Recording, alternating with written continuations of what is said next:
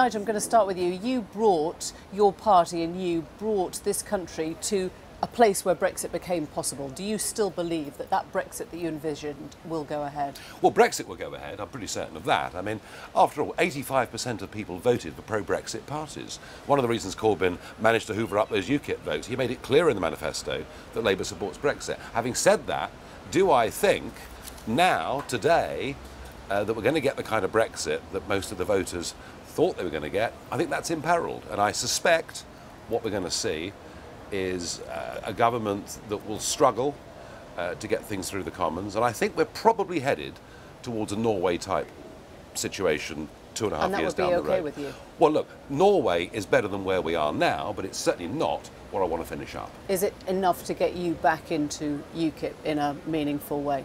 Well, I don't know. I'm not sure of the answer to that right at this moment in time. But you're considering taking on the position. I mean, Paul Nuttall said he'd happily swap your LBC radio show for the leadership, and he's gone now, so I guess there's a vacancy. Well, can I just say I'm thinking about it? I mean, look, it's not top of my bucket list. For me, getting the referendum, forcing the referendum and helping to win it, I thought I was done with it.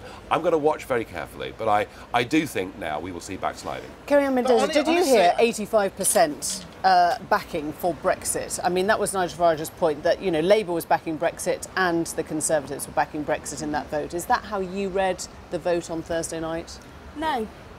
I think Theresa May and people like Nigel Farage worked very hard to make this election about Brexit. And actually, what this election was really about for people was hope versus fear.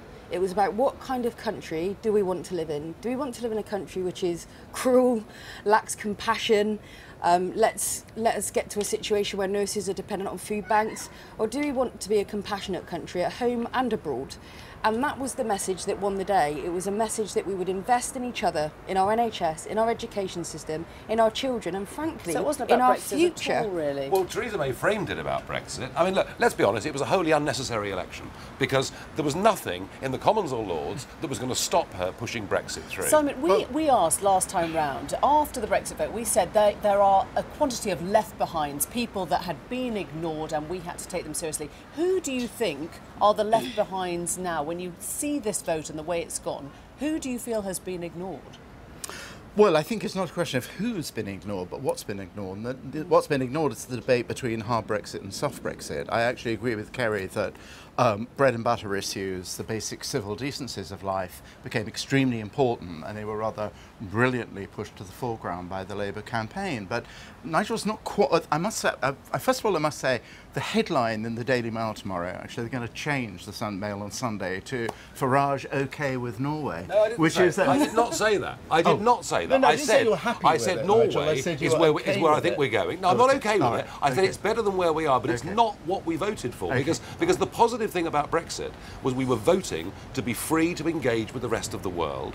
Yep. And you can't do that if you're stuck inside the customs union. Right. If there was a customs union which presumably meant more freedom of movement for people in terms of immigration, then we're, in your terms, back where we started, are we? Or is it still a good enough reason to leave the EU? If we finish up at the end of this process with free movement of people and without the ability to cut our own global deals, frankly, we're not that much further forward. We will have left the European Union in name only.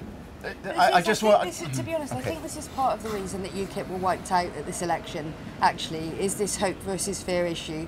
We've had for years now Nigel Farage walking around like a kind of Poundland Pinochet, promising people that the problems that they have with, you know, the housing crisis, with the crumbling NHS, with, you know, schools literally sending begging letters to parents, you know, Nigel's party, their only answer is to scapegoat the most marginalised, vulnerable communities in this country and around the world. And actually that was fundamentally rejected. Did the Conservative campaign fail to address that? Was it a nasty campaign? Well, I think they were really being too binary about this. That's to say, there are these very important issues about what I call the social decencies of life, and then there is this issue of with Britain in terms of a sovereign state. They've come together precisely because actually the Labour Party manifesto did make a difference. Jeremy Corbyn said, the Labour Party said, the kind of Brexit to which we're hurtling is not the one which is endorsed by the Labour Party.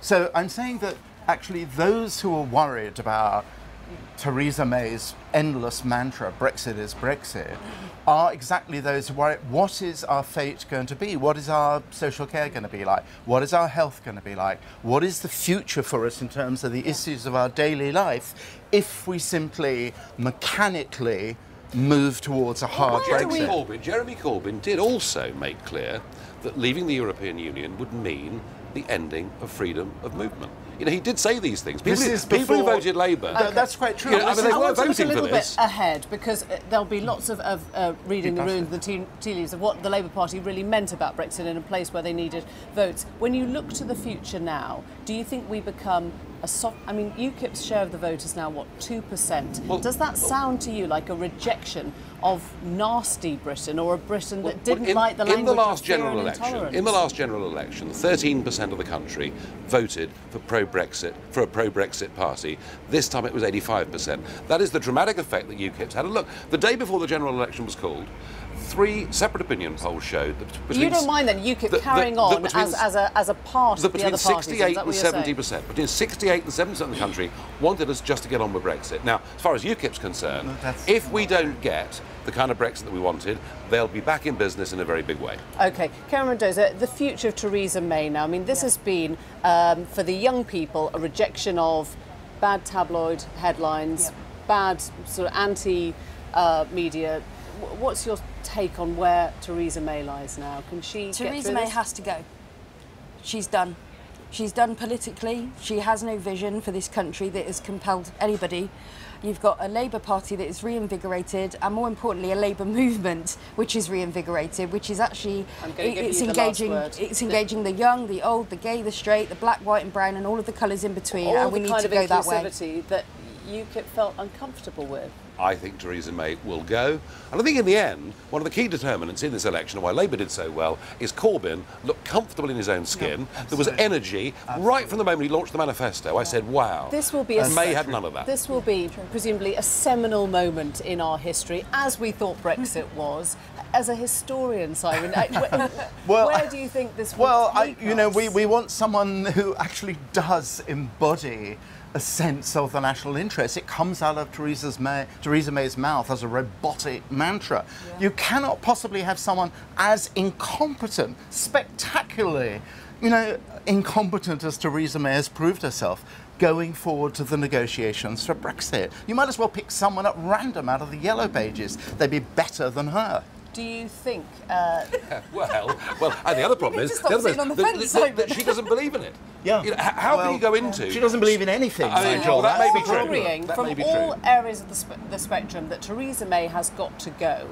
Doesn't this just show you how fickle the UK imagination or electorate is? You know, when she went to the polls in April, she thought she was going to come back with a massive mandate. The British electorate, God bless it, sussed her out. On the contrary, she got found out, and her managers got found out, and politics by machine got found out. She has essentially been the invisible PM since she came to office. She's had very little contact with the public. She's been issuing legislation through decree virtually, and when the British public got to see her face to face, they didn't like it, and they went another way. And that's an extraordinary achievement. Time for the invisible Newsnight, I'm afraid, but thank you all very much indeed. That's all we have time for.